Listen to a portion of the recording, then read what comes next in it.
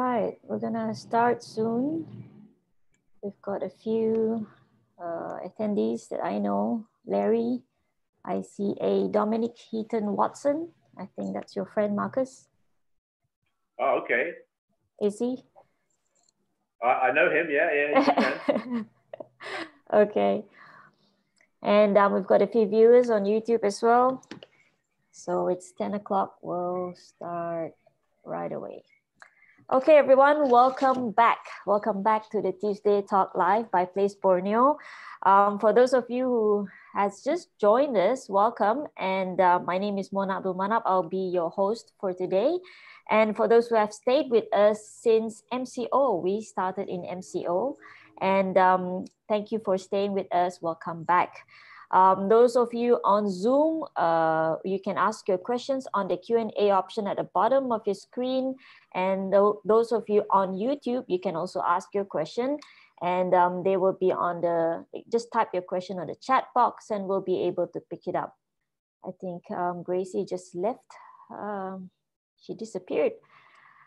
Okay, I think she'll be back on soon. Anyway, Tuesday Talk Live is a platform for us to share ideas, information, solutions, just an exchange of information and ideas and knowledge, especially in these difficult times.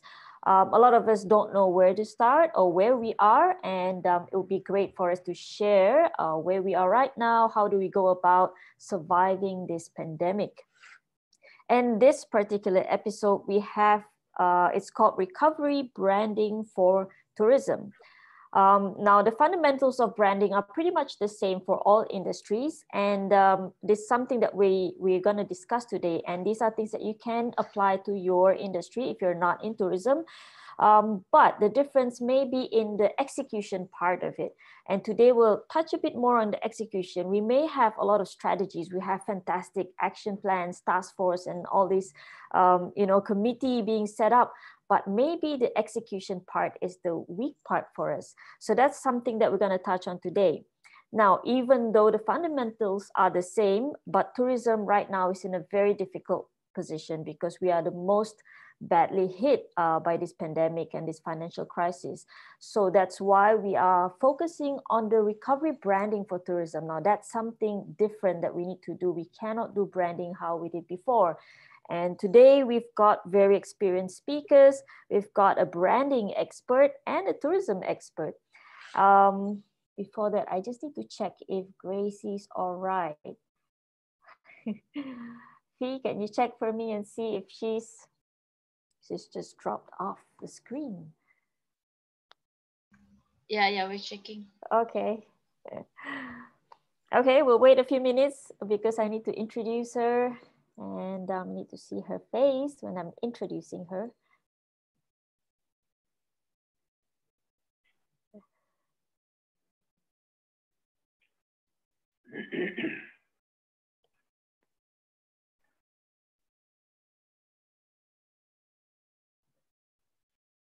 Okay.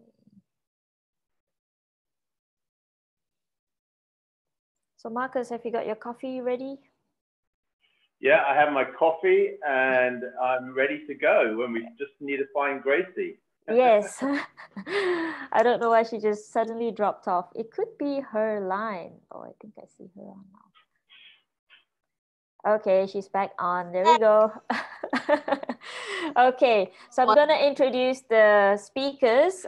First off is Marcus, Mr. Marcus Osborne, the co-founder and CEO of Fusion Brand, which is headquartered in Kuala Lumpur. They are a brand consultant or brand consulting agency. And he is also a member of the National Tourism Task Force. So he's got experience in branding, he's an expert, and he's also experienced in tourism. So that's a really good mix for today's topic. He is also the author of the book, Stop Advertising and Start Branding. I like the title already. And Marcus, you need to tell us a bit more about your book and where we can get this book. Now, the next one, this is very interesting. He developed a brand strategy during the last financial crisis for Tourism Malaysia. And the result was they saved 15 million ringgit Malaysia and they increased arrivals. Now, how did you do that, Marcus? And that's what something maybe we need to pick on today during our discussions later on. That's very interesting. So welcome on the show, Marcus. Next speaker, we've got our very own Gracie Jiki, Director and Principal Consultant of Place Borneo, Sdn Bhd. She's a well-known figure in the tourism industry in Sarawak, in Borneo, I would say, and she spent, well, literally her whole life in tourism. She started off in the airline, in hotel operations and pre-opening.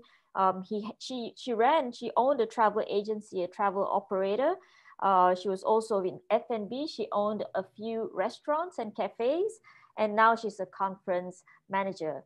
So she's covered all the parts in tourism that you need to cover. So welcome. Oh yeah, I missed one very important point. She was the CEO of the Sarawak Tourism Board. So she'll be sharing with us her insights when she was with the board, what she did, and right now what she thinks of how we should do recovery branding for Sarawak. So welcome to the show, Gracie. And as usual, we'll start off with a few minutes of individual introduction by our speakers, and then we'll head right on to the discussion. So if you have questions, you can just put them in right now and we'll pick it up along the way as we go along. So Marcus, we'll start with you. Okay, thanks for that, Mona, and thanks for having me here. It's great to participate in this conversation, and I'm looking forward to learning from it. So on the personal front, my name is Marcus Osborne. I've lived in Malaysia since 1994. I'm married to a Malaysian, a Sarawakian, for my sins. And I have 3 kids who were all born in Kuching. And they're very proud of the fact that they come from Kuching and very proud of their Kuching heritage. On the professional front, I co-founded Fusion Brand in 2003 after a career in sales and marketing in Europe, the Middle East, and Southeast Asia. And we founded Fusion Brand because we saw how, you know, the branding landscape in Malaysia was changing and the branding was becoming increasingly important. But we felt that a lot of Malaysian businesses were stuck in a sort of trading mentality, which was being driven by the fact that Malaysia had had sort of almost 20 years of double-digit growth. It was a very dynamic market. Demand was outstripping supply in every sector. But we kind of felt that things were slowing down and it was getting a little bit, you know, as the world got smaller and more flatter and more competitive and the Malaysian middle class was growing, we saw that a lot of international brands were going to start taking notice of Malaysia and start looking to sell their products in Malaysia, especially as their own markets were stagnating. And of course, things like AFTA meant that duties and taxes between countries were reduced. So it was a lot easier for brands to establish, international brands to establish themselves in, say, Thailand with a market of 70 million and then export products into Malaysia. And we see it now in the shops. There's an awful lot of international brands in sectors where really we probably should have a lot more Malaysian brands. So we wanted to establish a consultancy that would help those organizations focus more on value and move away from the trading mentality. And that's how Fusion Brand grew. And we've been here now close to 20 years, operating for close to 20 years. And we are fighting our way out of the post-COVID environment or the COVID environment.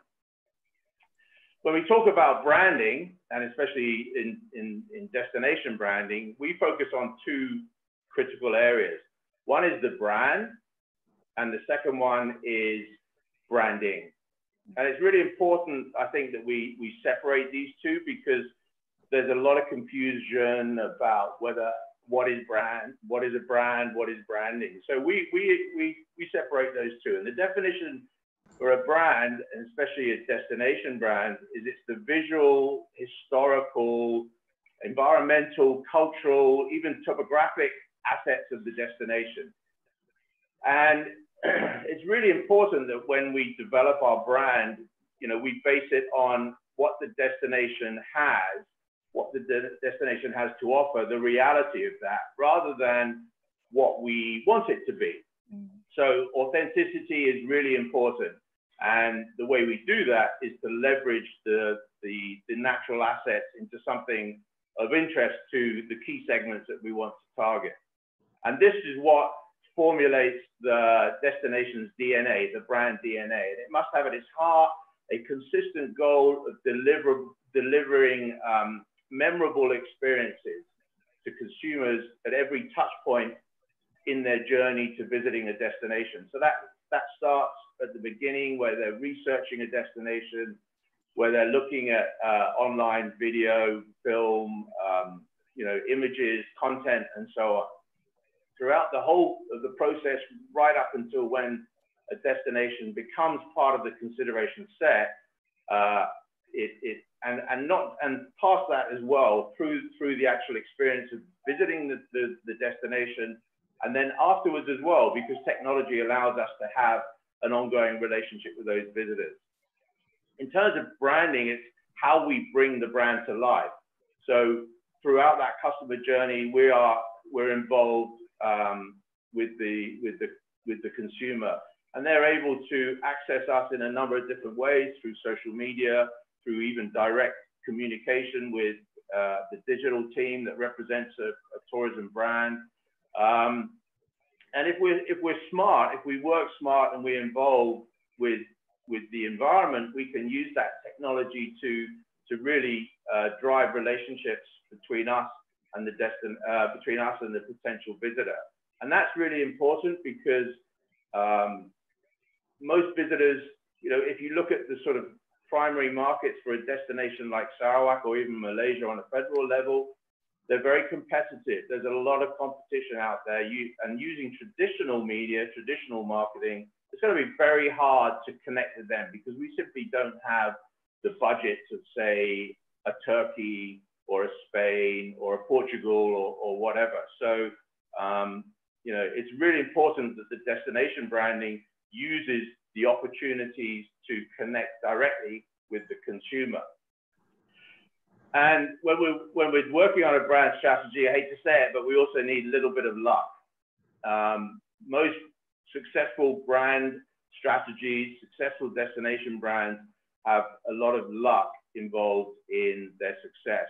A classic example, you know, the first great tourism brand, if you like, or destination brand that was marketed was Australia back in the 70s, when mass tourism was just beginning.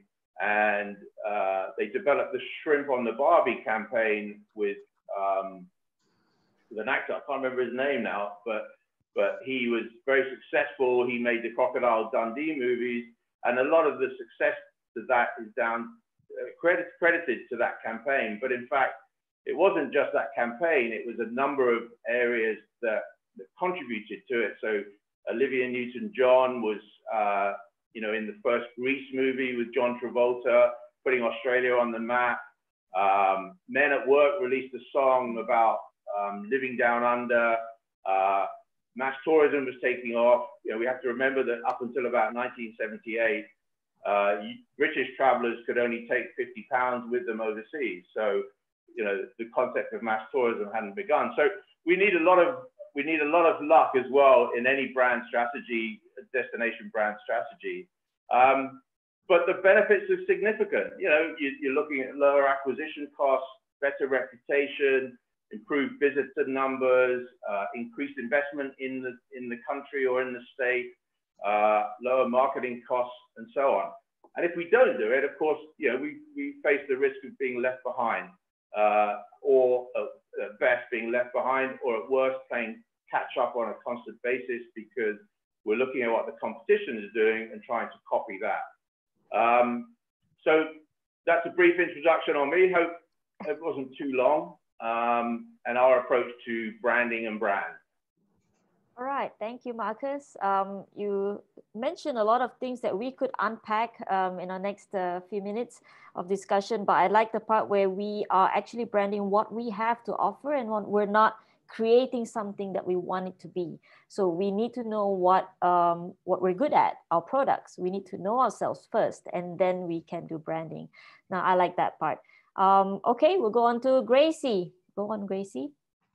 Hi everyone. Hi, my name is Gracie, and I've been in tourism since I left school. So I've very much been in this line of tourism, progressing from hospitality to tour operating, DMC, and now a professional conference organizer. I also train.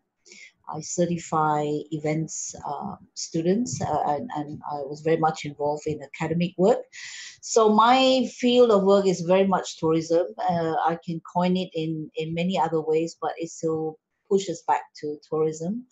I like what Marcus has mentioned about the strength of a brand, and I'd really like to hear more of that. And I think that's something that we here in Sarawak uh, need to think about.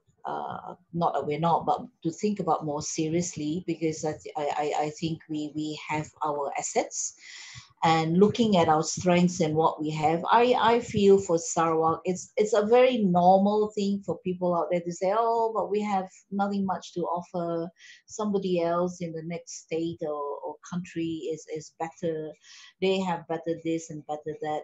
But I think that's normal when we, as our own people here, look at that. And then when you have visitors and overseas friends who come in, and they look at things that we don't see or we take for granted.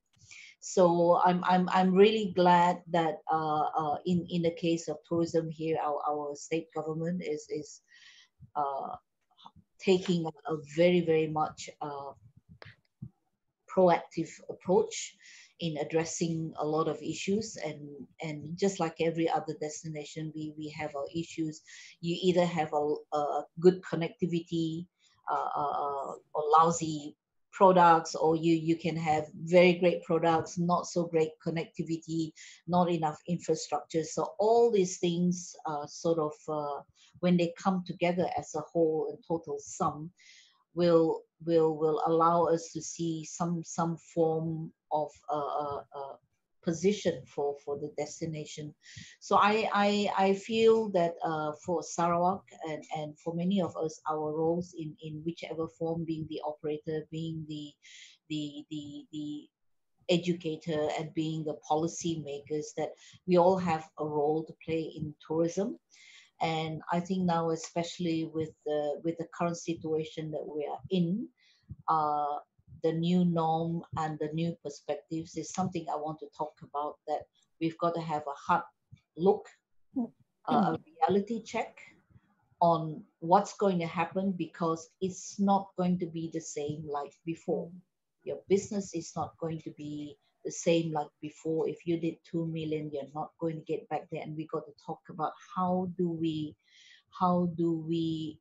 work around or work on this, so that we don't get impacted or take for granted that we will be back to normal.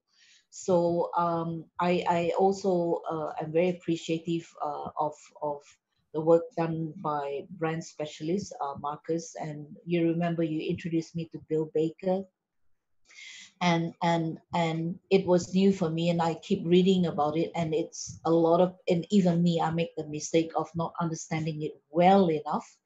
And maybe now is the time. Maybe this post COVID is bringing us to understand, and with technology, we are driven to do this faster, to move faster, and hopefully we have people out there listening and understanding what we need to do for Sarawak and for Malaysia.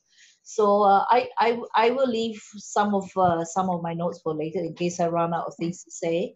That's it from me now, and I'll speak more later. Thank you. All right, thank you very much, Gracie. And right, we've got a lot of things that we could actually talk about based on the few minutes that you guys spoke earlier. And before we start, I'd just like to get a fresh perspective of what you think is the current situation, or how you see the current situation for our tourism industry. Marcus, maybe you can start on this one from a branding point of view, from your own personal point of view. Okay. Well, to state the obvious first, the industry has been hit really hard. Just hospitality alone in the first 3 months of this year, even before COVID had actually, sort of taken on the whole world, there are 170,000 hotel bookings cancelled in Malaysia. And it's reckoned that in the first 6 months of this year, the industry has lost 3.5 billion ringgit. That's literally unsustainable, and the industry is suffering as a result. We're seeing lots of jobs lost. We're seeing hotels closed down, and it's grim. Let's be frank, it's grim. But you only need to look at the social media pages of the minister and see how hard she is working to stimulate domestic tourism. And it's working. There's been a fair amount of revenge tourism since the lifting of the MCO, and a lot of people are traveling. A lot of people are using the opportunity to get out and about, and it's benefiting domestic tourism. The problem is, of course, that a lot of the hotels that are benefiting weren't expecting it, and they weren't prepared for it, and there's a lot of negativity around experiences that people are not happy with the experiences they get when they go to these individual destinations. That's something that the brands need to adapt to quickly, and hopefully that's happening. We'll see. The second thing is that I think that, while that's great, that revenge tourism, and it's good to see what the minister's doing. I think that, the tough part is going to be at the end of September, when all the government handouts finish, when businesses are not getting support from the government. Then we're going to see how the real lie of the land is going to be. What I like about, from the state perspective with STB, is that they're trying to stimulate domestic demand with the Siasitop program, which is interesting. I don't know how it's working, but I think it's good to see that they've reacted really quickly on that, and they're trying hard to get visitors from Semenanjung to go over there. That will be interesting to see how that works, because I think this is a fantastic opportunity for West Malaysians, most of whom that I meet have never been to Sarawak. So it's a great opportunity for them to experience, which is what's almost like another country, but obviously is the same country. So I really hope that they'll ramp up that domestic marketing and that the content that they're creating, and ramp that up, and we'll see Malaysians from over here buy into that. Yeah, I think that's my key points that I can see at the moment. All right, thanks, Marcus. I like that revenge tourism. I think this early demand that we expect, at least maybe early next year, or even now, we're seeing a lot of early demand or revenge tourism, as you call it, from domestic travelers. And later on, this early demand is going to be international travelers. So what are we doing right now to make sure that we capture as much as we can of this early demand? Gracie, what do you think of the current situation of tourism? I agree, what Mark is saying, that what we're doing is the first thing, of course, charity begins at home, right? Like you talk about domestic tourism, and everyone's fast to act on this. And I think that real urgent need to revamp, not that we didn't have domestic tourism, but I think also our domestic tourism is probably anchored to the survival of the current, tourism industry now. Having said that, domestic tourism sort of declined, if you'll agree with me, Marcus, when we had the advent of local low cost airlines, or airlines flying really 1 ringgit fares to other countries, and I think that sort of distracted all everyone. But now that no one can go anywhere, we have this need, and I'm really happy to see that. Um, I myself, revisited Lundu 2 weekends ago, and then you start seeing things and say, hey, this was good, and the encouragement of all of us. And I also saw I think it was last week, our minister here in the Sarawak Tourism Board launched a domestic campaign kind of program. It's called Siasito. Siasito in Sarawak means there and here. So, going here and there. So I think the initiatives have started. I feel that we need to do, it's great, but I think you got to keep pushing, because eventually when the international markets pick up, we might lose some of them again. So let's work on this, and it has to be also interstate, and I think that's happening a fair bit.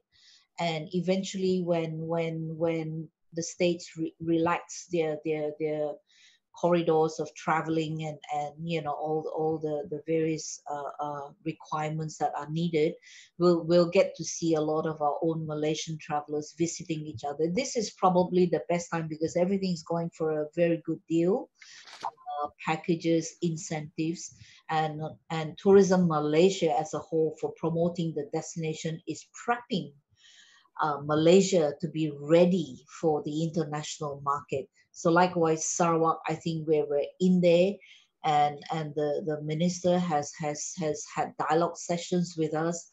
It's not all a doom. I know. My first reaction was, gosh, I mean, it was really negative, and it was, oh, we all going to die, and all that.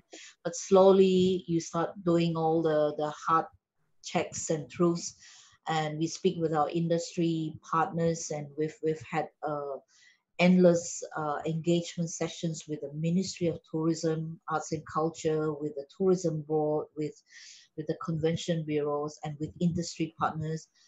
There is a way out of it. We realize that it is there. It's just a matter of us maneuvering. So I'm positive. I'll use the word. I'm positive that our recovery is going to come back, but not at the same pace or volume. So now, if innovation comes in, strategic thinking and planning, small is sweet suddenly. Before it was mass, it was big numbers. We always go by numbers, uh, uh, how many people, everybody's going by numbers, and but now small is sweet, small is beautiful. It's going to come back, and the yield will be better. The yield will be better, and I think currently, from the tourism perspective, many of our tour industry partners, including the stakeholders, are going into very creative, if I may say. They're going into a lot of other optional work or businesses, like offering to do a lot of services like van operators. I had my online order delivered to me by a freelance guide I knew, and I was so happy because I said, hey, you're doing something. Yeah, it says, I'm doing this. Wait till everything comes back, then I'll be guiding your clients again. So it's very positive. There are some negative aspects, maybe, just as in everything else, but I think we're getting there. Very fortunate that our ministry gets bombarded by people like me, and we're saying, why are we not doing this and all that? But they're listening, they're engaging, and I think it's all for the good of Sarawak, for the state. Yeah.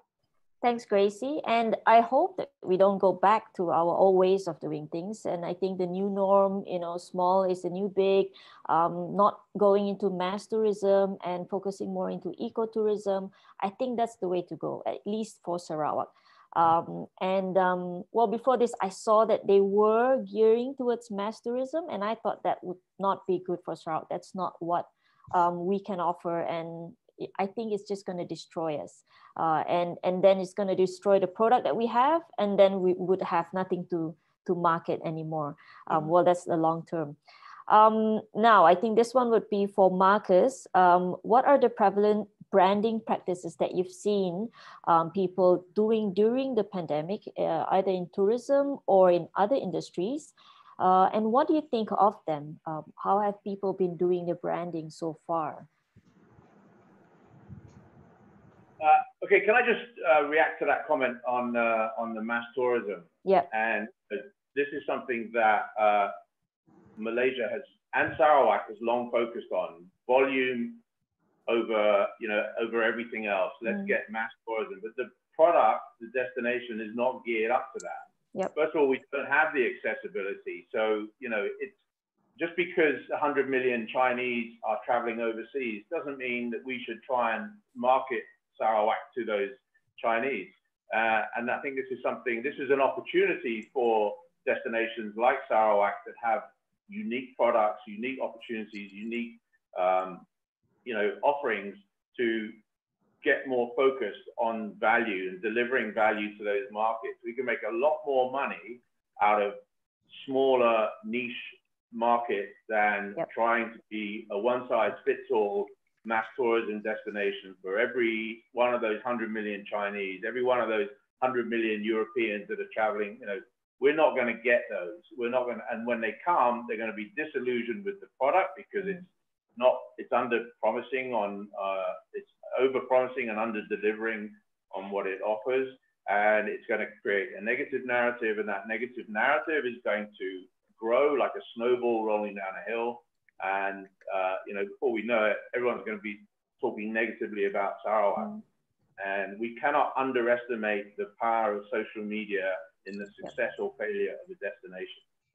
So I think that's a really good point to discuss. In terms of what's happening in tourism at the moment, there are a couple of ways, there are a couple of responses. Some of what I see with a lot of the states in Malaysia is that they are, they're basically waiting.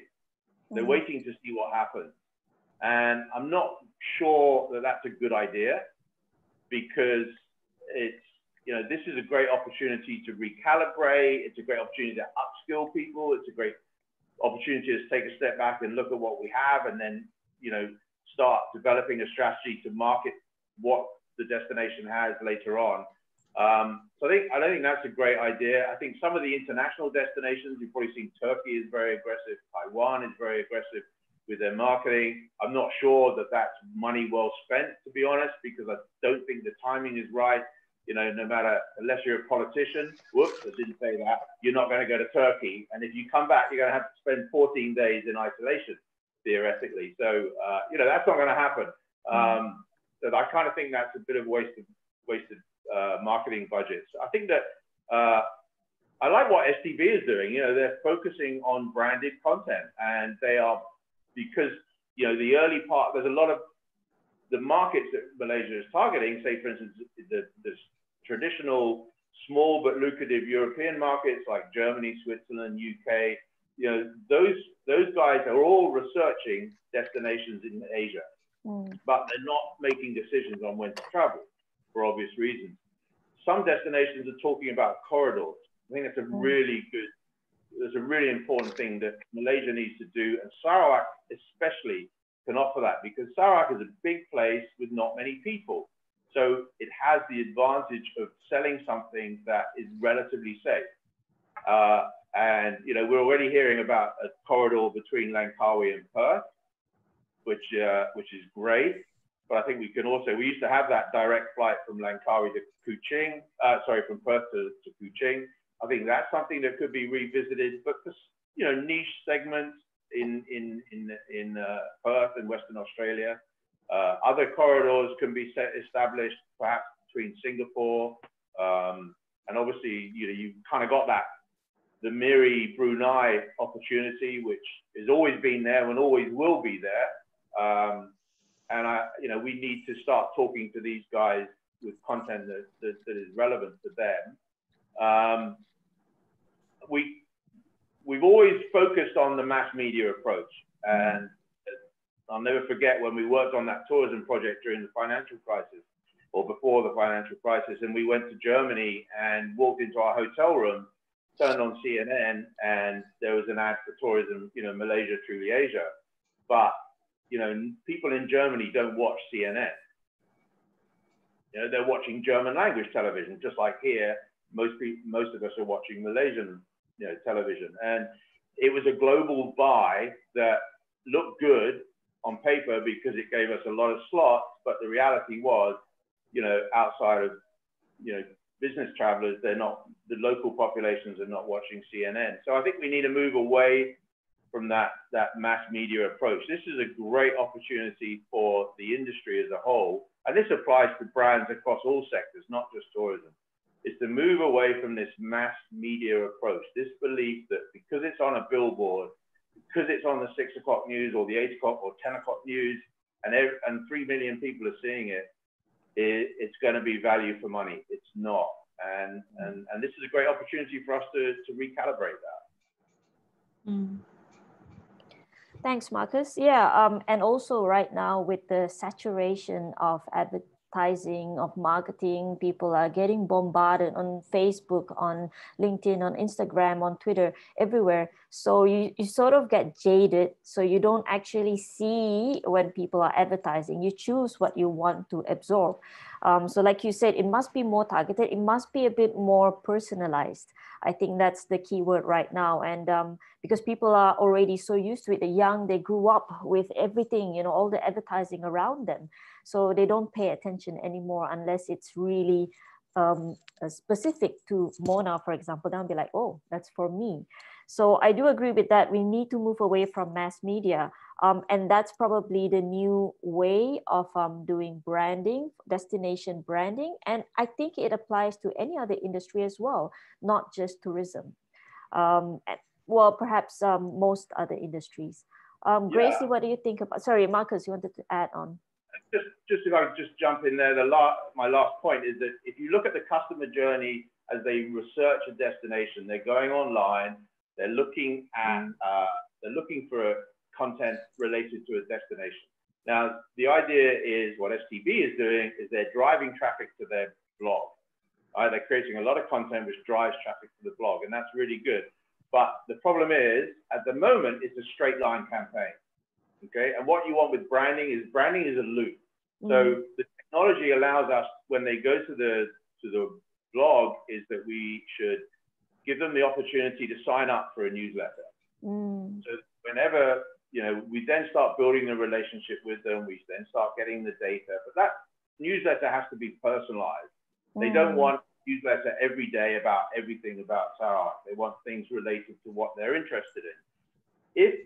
If they don't sign up for the newsletter, what technology allows us to do through retargeting is that we can still follow them around by reminding them about the destination relatively inexpensively.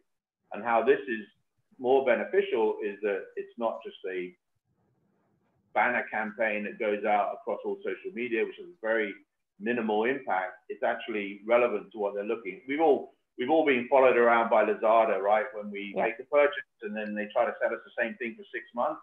It's not relevant to Lazada when you might buy a mouse or a keyboard or something, but it is perfect for a destination because the gestation period, you know, for making that decision could be 6 months. So it makes sense to follow those people around for 6 months. And because it's that emotional connection that you have with a destination, and Sarawak and Malaysia can make that connection, it's not going to have it's not going to be negative when people see the content. Thanks. Retargeting is something that I think a lot of people don't know about, and they're not doing. In fact, I actually bought a subscription for coffee because they've been following me around. I've been, you know, bombarded with, you know, coffee. So I'm like, okay, this is interesting. Once you click on it, they'll be following you around because they know you've got a bit of interest in it already. So, and it kind of worked. I ordered the coffee eventually.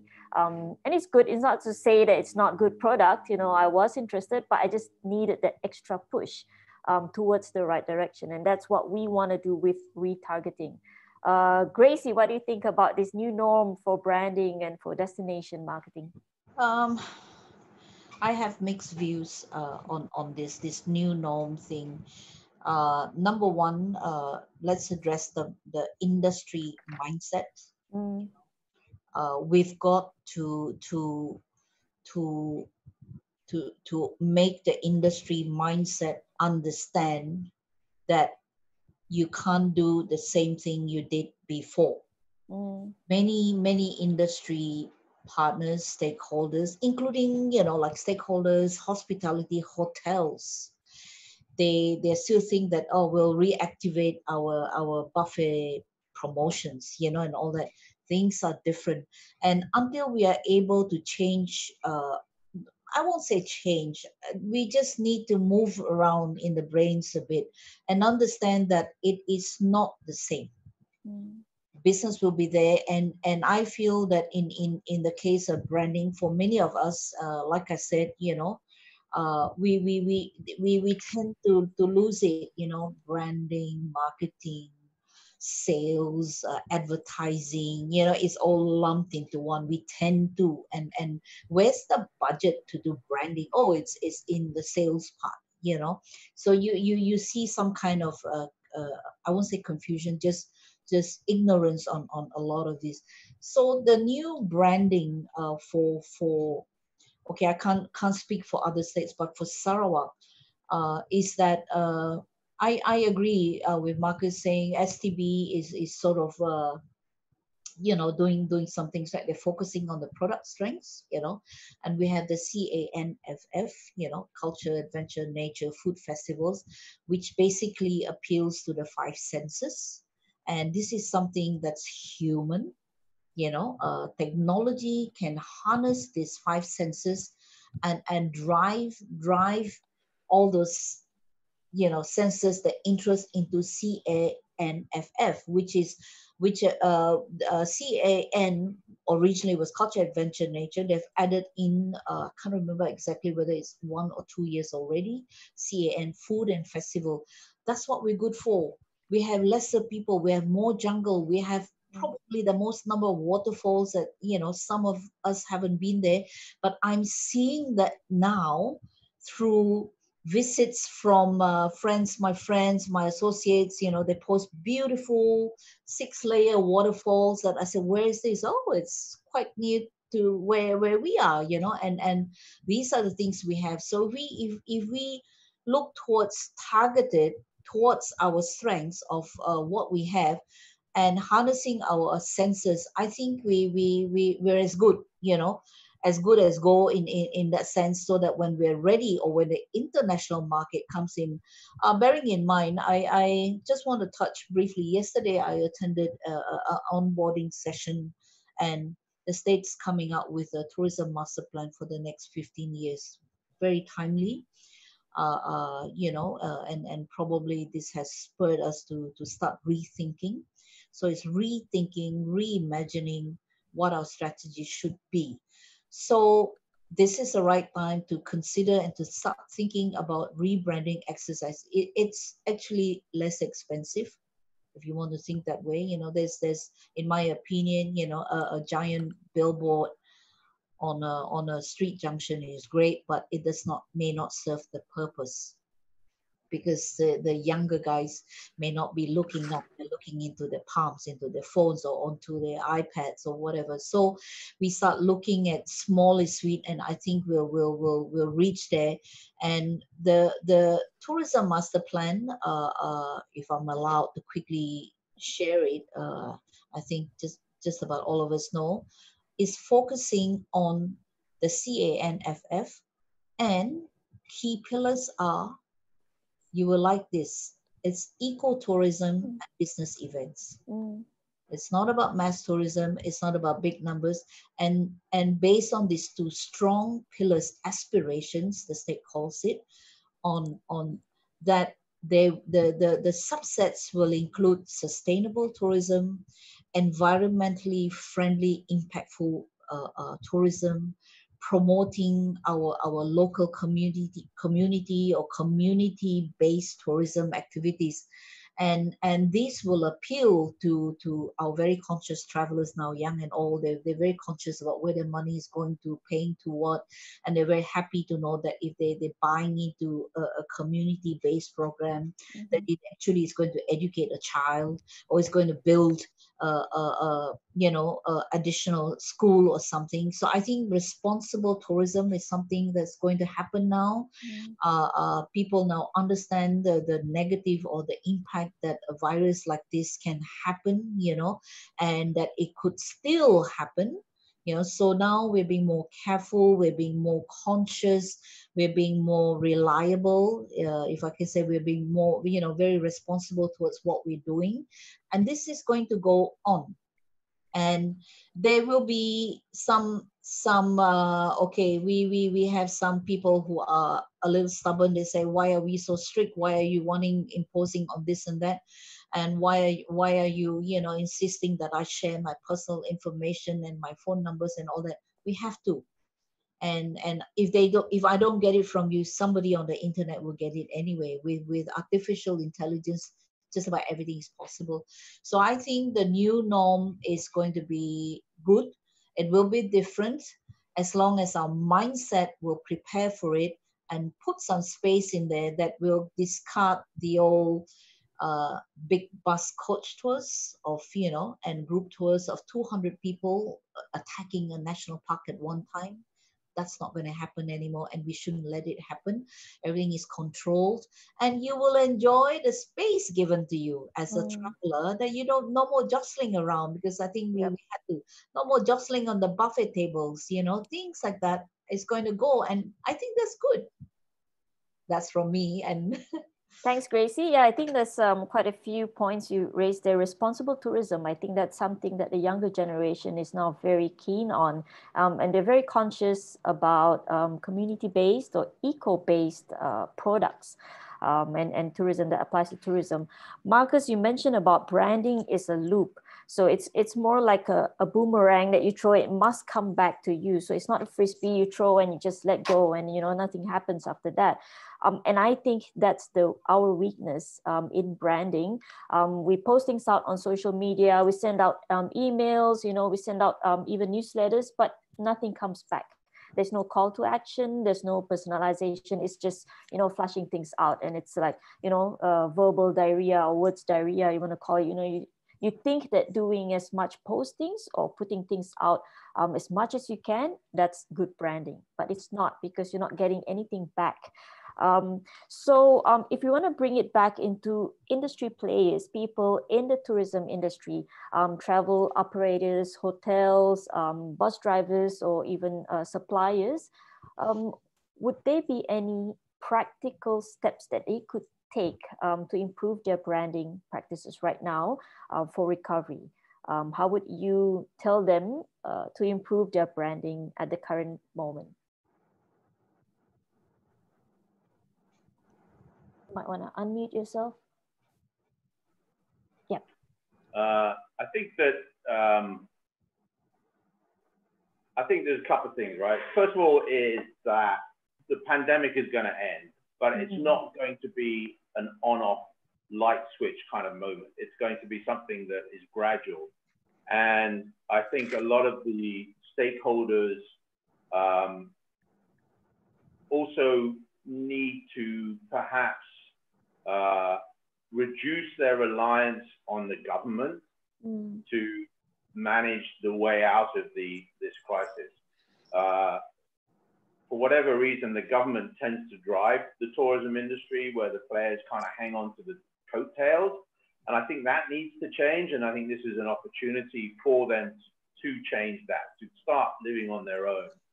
I think that while the pandemic is going on, if they haven't done this already, they should be basically reviewing operations, especially marketing, their approach. We've talked about how mass media doesn't work. It's prohibitively expensive. It's impossible to measure.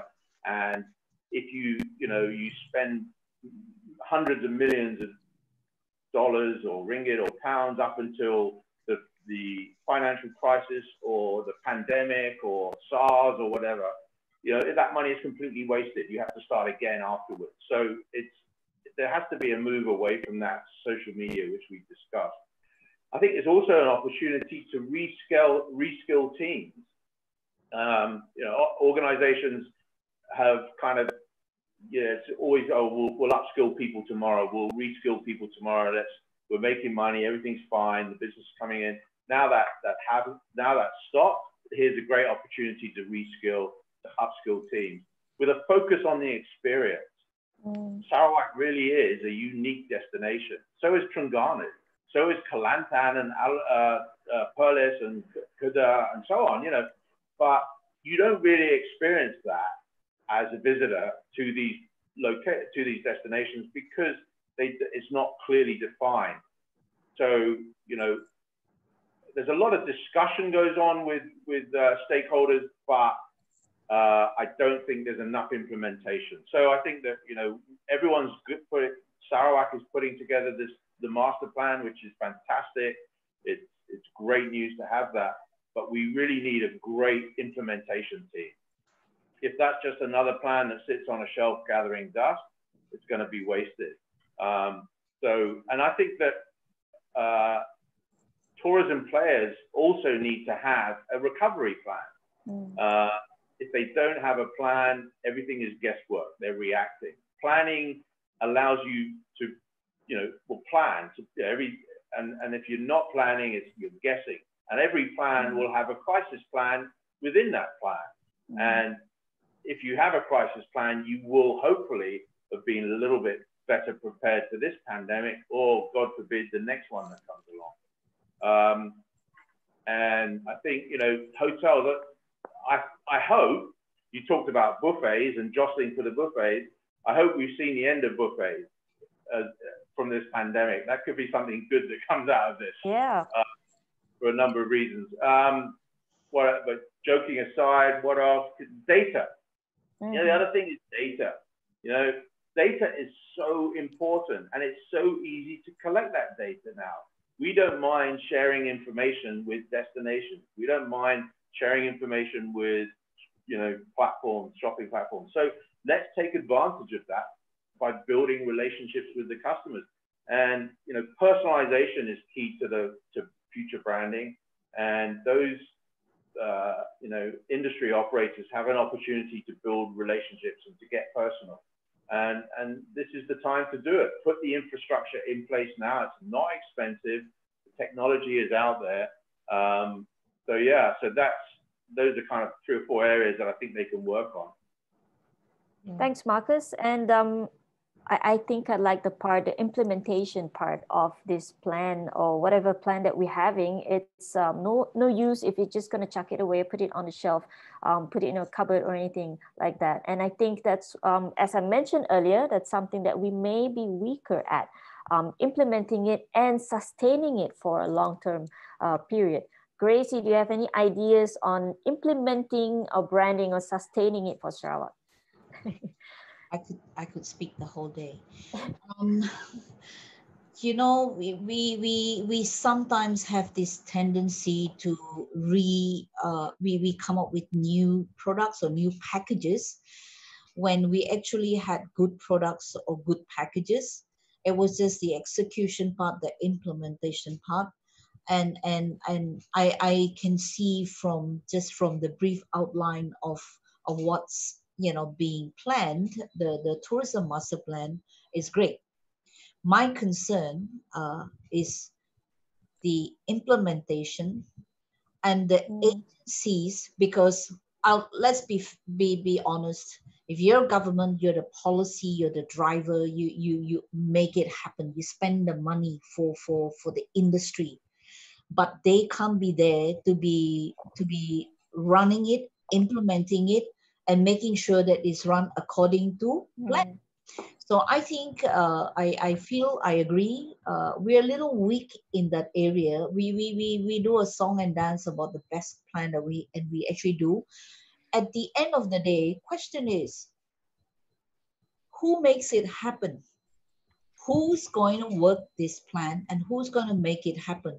So it's got to be maybe people like you and me and all of us out here. to make sure the branding exercise is correct, or if there is one, and that whatever we plan to do, because sometimes people come in and out. It's like people going, they listen, oh, there's nothing in there for me, I'm out. Because it's normal, people who want to come in and say they want to see some instant gratification or benefit. So that's going to be a problem. So industry people here are sitting together, huddling right now, even, talking about what's the best and what's the strategic plan, what's the action. This plan is going to happen and it's going to be great. I am concerned, although I understand that there are agencies, but are these agencies enough? Or, and are these agencies filled with the industry specialists or the experts or the stakeholders? Like if I own a $50 million hotel, I want to make sure that things are done correctly, so that my rooms get filled up. If big hoo-ha on a package, and no one's benefiting from it, just as a wild idea. So I think the implementation process must include stakeholders, must include the industry specialists, the people, not of one association or not of one company. Yeah, it has to be a grouping of all these people into this implementation unit, if you want to call it.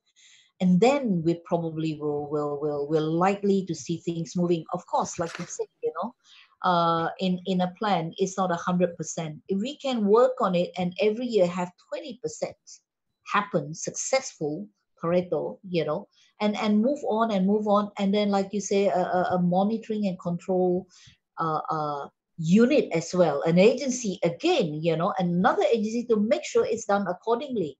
And if it's not working, you have the first quarter, second quarter to get things right. And then you will then see, the plan works. It will not work for everybody in the first quarter. It worked for this unit, maybe certain stakeholders. It may work for the tour operators. It may work for the homestay.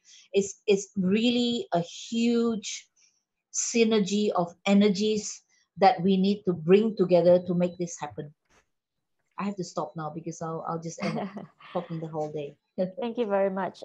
We have one question from an anonymous person who's saying that, do you think that industry players will actually go back to the conventional ways of doing things? Or, I mean, we're talking about the new norm, ecotourism, no more mass tourism, no more buffets and stuff like that. And also branding, more personalized, more targeted branding or marketing. But are they gonna go back to what they've been used to, or what they're used to when things are more comfortable again? So they get more complacent and they'll be back to their usual self. Or will they adopt this new way of doing things and buck up? What do you guys think? Can I answer that first? Yep. And I think many of us in the business will have to change our ways of doing business. And now the number of Zoom meetings we have is already an indication. And now another strategy is to have a Zoom meet with your client in Germany, for example. Hey, you just made this booking, you're coming to Sarawak, this is what I can, hey, and then I can show you some pictures. It becomes very personalized. It's different. So I think we can't just resort to an email, a booking form, and online is great. Believe me, it's great. But the personalization has to be, remember, small is sweet. We're going for every unit of business we're getting. It's no more one shot and then we hit a busload of people. It's very different, but the yield factor can improve. It's how we look at, again, back to what we have. CANFF, the hundreds of products within just the five thrust pillars, of what the state has. So I think we should not go back. We should not ask if will they go back. Don't go back to your old norm. You may have to, you may have to adjust. And I think adjustments will actually save you money and a lot of time. You don't need to buy that bus you were planning for, that coach, that 40-seater. You don't need that, because they are when you need it, there are suppliers for it. So a lot of again, mindset. It's about how you think your business. You got a huge inventory of vans, vehicles, and all that. Where is it now? It's sitting somewhere. So now you can't say, when I get back, I'm going to reuse. Yeah, you probably can reuse if you put innovation into place. You reuse it to become a courier service. Yeah, things like that. It becomes different. And if you do some projections on the tourism product, the subsidiary services, or you can call supplementary services in a tour program. I think in one webinar I attended, we are talking about virtual tours. Sounds great, right? Are the tour operators and the industry partners ready for it? Do they know how to do it? Are there people catering for these services? Yes, probably. But there's still that mismatch. It's not meeting. So I think tour operators, industry, hotels included, hospitality, need to say that pick up. I mean, it's not going to be a complete 360 change of totally new things, no, but some things have to be left behind. You've got to adopt. Yep. Thanks. We've got one comment, very interesting comment from Dayang Mariani Abang Zain. If the government is serious, they have to work together in this and not just prepare a master plan on paper. And I think that's what we've been talking about, the implementation part of it, not just on paper, but we need to have a team executing it. You mentioned products, and what industry players we market the products that we have in Sarawak, the national parks, or any events that we can sell. We package it together. We bring the guests to these products that we have in Sarawak. But the products are managed by not us, by other people who may not be managing it well enough. And when you market it, people go there, hey, it doesn't look like the picture that you posted on Facebook. What is this? I want my money back. So how do you deal with that, when it's beyond your control? Marcus, I see you nodding there. Do you have anything to say about that? Yeah, I'm eager to jump in on that one, but I can see Greg is grimacing in case I say something controversial. But I just want, before I answer that, it's a good question. Before I answer that, I just want to say that, we have to change. Yep. Malaysia as a destination, it's broken, right? The fact of the matter is it's broken. Visitor arrivals to Malaysia have been flatlining for 10 years. Meanwhile, in Thailand, they've been going up, 10, 20, 30% over the same period. Indonesia is about to take off. Indonesia is going to be, the next big destination in Southeast Asia. So we've got a big challenge coming from there. There's also the issue with $0 tours, especially from China. Those tours are causing a lot of problems in that they're not distributing the wealth enough. I heard, I don't know if it's true, that only 6 companies represent all of the inbound tourists from China, which is, needs to be addressed fairly quickly. Another thing is we talk about the product, and maybe what we should be talking about is experiences. But when we talk about the products, Malaysia, everybody loves Malaysia. Every international tourist loves Malaysia, but there's nothing to bring them back the second time. Mm-hmm. You can do everything in Malaysia worth doing at the moment in a week. There have been more resorts developed in Hua Hin in the last 10 years than have been developed in Malaysia ever. It's incredible how Hua Hin, as a simple destination within Thailand, which is a pain to get to. You've got to fly into Bangkok, you've got to drive for an hour and a half or whatever to get there. But they have created a great niche by taking what they have and marketing it very successfully to the right target market. So there has to be, from a government level, there has to be a change in policy making towards investing in the tourism industry. Because if you're a property developer and you develop an apartment block, you essentially get your money back before you even start laying the first brick. If you want to build a 5-star hotel or a 6-star, resort in the middle of the jungle as a well-being destination, it could take you 15 years to get your money back. Where's the incentive at the moment for that investment to be made? It's simply not there. So that's something that we need to look at. The industry as it is broken. We can't afford to go back to the old ways. We just literally can't, because we're going to get left behind as a destination. In terms of the implementation, it has to, this has to happen. I mean, it really is important that we, I need to open that question again. What was the question again? Is the government is serious? Have to work together in this, not just the market. And she's absolutely right. We have to and Gracie's already outlined it. We have to have an implementation action team to implement any national branding tourism plan. Thanks, Marcus. Gracie, what do you think about our tourism products and how they are managed to deliver, fantastic experiences, or how are we at that at the moment? Yeah, like I said, we have our tourism products in place.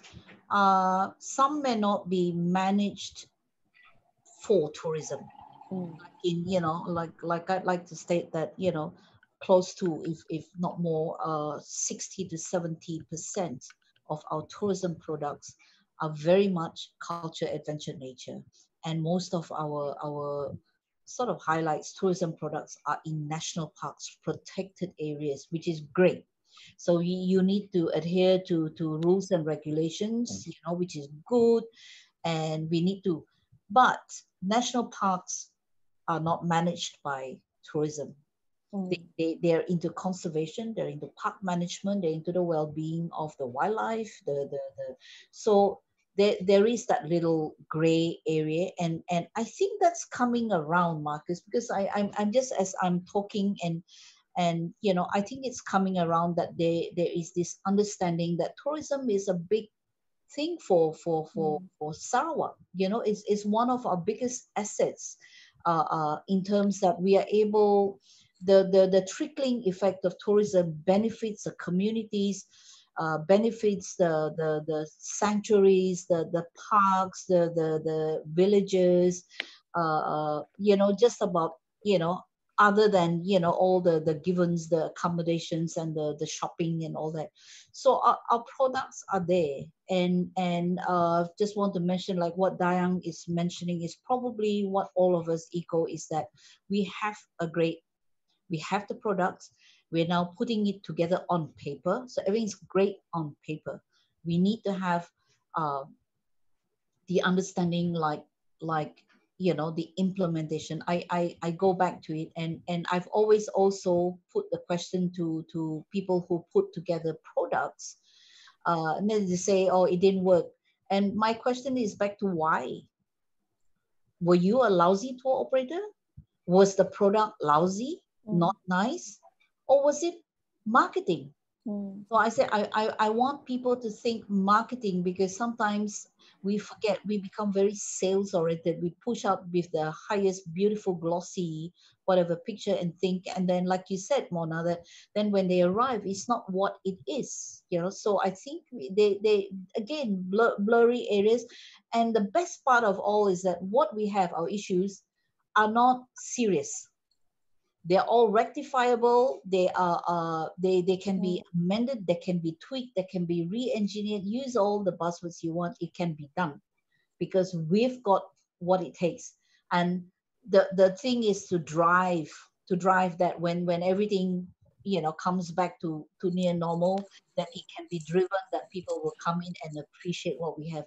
We had good tourism. I mean, Sarawak has garnered, like not as many as not as much as some other states, but we I think in 2019 it was like 12 billion in tourism receipts, and that's accounted for, and we have the non-accounted for again, and the trickling down effect could also be more. So we have what it takes, and we haven't even put our tourism engine into full throttle yet. And I think with this COVID and post-COVID, it kick-started to get a lot of things going. The tourism board is very, very active. The Ministry of Tourism is doing, and I'm happy, to be able to be a little part, if I can, and all of us are in there, that we can make it happen. So I really echo with what Diane is saying, because we've been in the industry long enough. We've seen tourism plans, we've seen blueprints, we've seen a lot of master plans. We just want to make sure we're not shouting and screaming and angry about it. We just want to make it happen, so that I don't have to attend so many labs and workshops to find out what's wrong. So I think we're on the right track. I hope I don't get shot for that. Thanks, Gracie. I don't think you will. We have one question from an anonymous attendee. I think I know who's asking this question. Looking at China and Singapore, where COVID cases are under control, local tourism is rapidly on the rise. Malaysia should be ready for this surge when it happens. Countries which come out of this pandemic first will benefit most, but are we ready? Yep. So that's the question. Are we ready for that surge when we come out of the pandemic? We are coming out slowly, but are we actually ready for this domestic tourism, as you're calling it, local tourism? What do you think, Marcus? Well, I'm not sure it's going to be a surge. Mm-hmm. I think it's going to be very gradual, even from Singapore, Brunei, local market. I think is the country ready for that, the post-COVID environment? I think that Malaysia has done a brilliant job of suppressing the COVID pandemic in Malaysia, and I don't think we're banging our chest enough on that matter, to be honest, and sharing that information with the world. I think post COVID, as we open these corridors, we're starting to see something, movement between Singapore and Malaysia, certainly West Malaysia.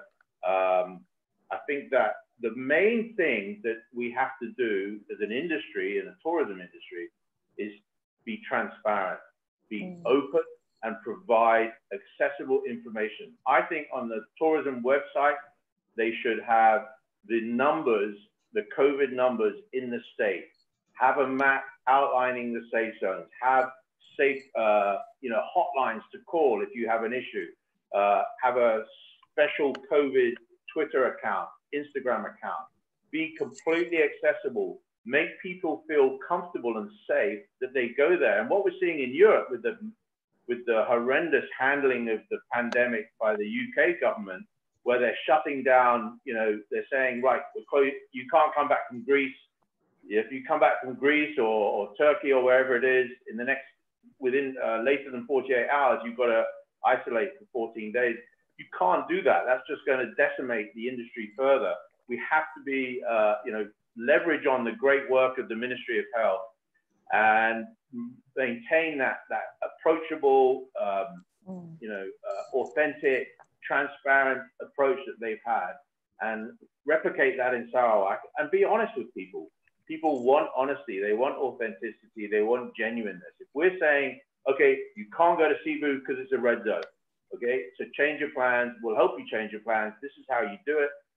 If we map out the process, it will restore confidence a lot quicker.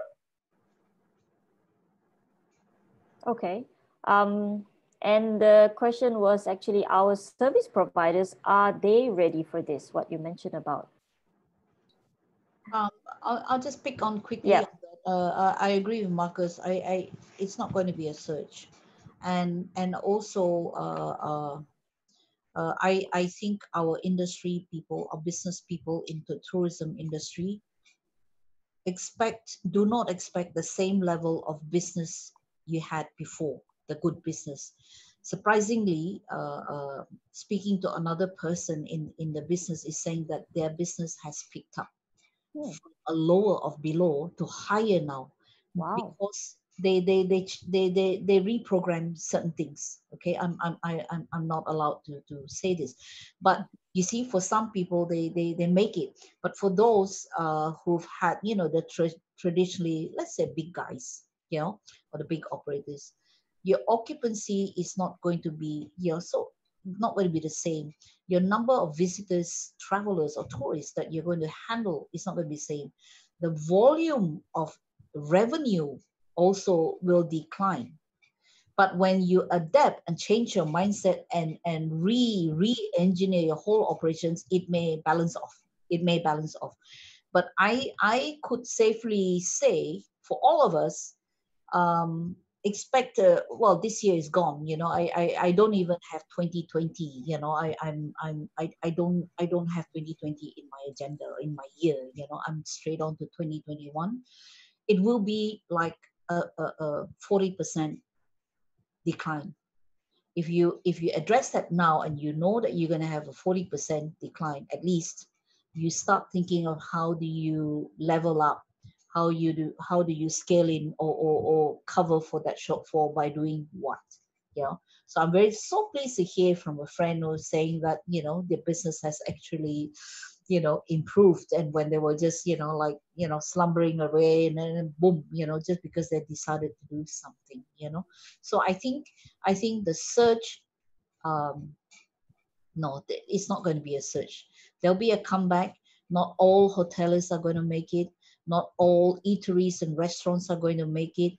Not all souvenir shops, especially, are going to make it, because remember that domestic tourism will also have a bit of the spending power is slightly different. People are looking for a value. They want to stretch their dollar, and domestic tourism is very family oriented. And so value for money becomes the big item on the ticket. Like, if we in Sarawak, logistics has connectivity has always been uh, we cry and moan about how many little flights and all that, and screaming at the airlines for not bringing in. So it's the same for the traveler. A domestic package can be really affordable. Right now, the program that we have is heavily marketed and subsidized by our tourism ministry or board. But to fly in here again, then you see that mismatch. Or flights are full. So I can have a $500 package to Mulu, for example, but I can't fly in there because it's full, or it is prohibitive. The fare is more than the package. So we have all these issues that we need to address, and that's not, that's something I think every other destination will have. But as long as we address that, we are aware of it, and the parties involved can sit down and say, hey, we got to work at this for this recovery period until we get back on our 2 feet again. So no search, unfortunately, to that question. Thanks, Gracie. Yeah, I do agree with both of you. I don't think there's going to be a sudden surge. I think it's going to be a gradual, trickling in of domestic tourists and early demand or revenge tourism, as Marcus mentioned. And we're going to wrap up right now. We've gone beyond 1 hour, and I don't want to bore our attendees too much. And I know we could go on, and there's a lot more that we could talk about, but I think one of the key points that I got was branding is a loop. And whatever you do in branding, it must come back. So we can't just keep flushing things out and not pull it back in. So there must be strings attached, I think. And the branding that we do for destination or tourism or any other products right now, it has changed. The market has changed. So we need to study what the new customers are looking for. In tourism right now, it's ecotourism. They're a bit more conscious about their spending. They're conscious about where they go, whether they're destroying the community there, the ecosystem there. Are they doing anything good for the community? So we need to look at that when we're doing branding, and this is for tourism, but that applies to other industries as well. You need to look at your products, what your customers want. And Gracie mentioned, like, we take things for granted, like eating in bamboo, manok panso, and people are like, that's boring, I see that every day. But to foreigners, that's something like, wow. So we need to look at it from the point of view of your clients, not from your point of view. So you need to do a bit of market research. So something that appeals to you might not appeal to them, and vice versa. So that's basically it. If you have any other questions, please channel them to our Facebook page, or you can email directly to us, info@placeborneo.com. And we'll be back in another 2 weeks for the next Tuesday Talk Live. I'm not sure what the topic will be, but we'll be updating you on that one. Thank you very much to Marcus and Gracie for joining us and for the very, very insightful information that you guys have today with us. And thank you to the attendees on Zoom and also on YouTube, and to the questions that you guys have asked. I think we've got actually a few more questions, but we don't have time to address all of them. Yeah, so thank you very much, everyone, and have a good day ahead. See you guys. Bye-bye. Thank you. Bye. Bye. Thank you. Bye. Bye.